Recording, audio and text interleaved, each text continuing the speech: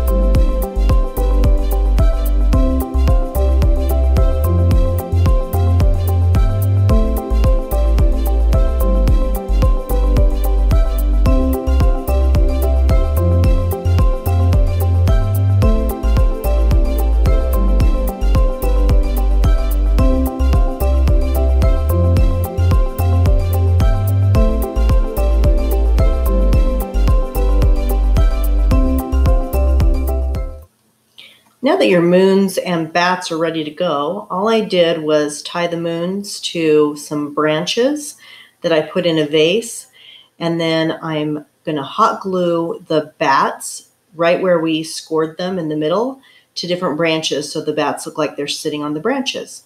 And that's how I'm going to finish up this great project.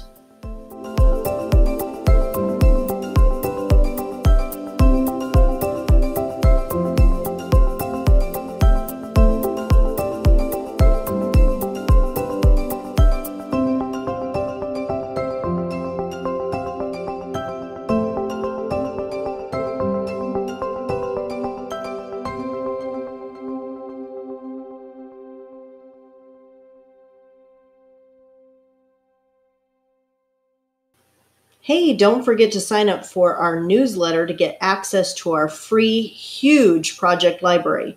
Tons of craft projects, tutorials, patterns, all for free.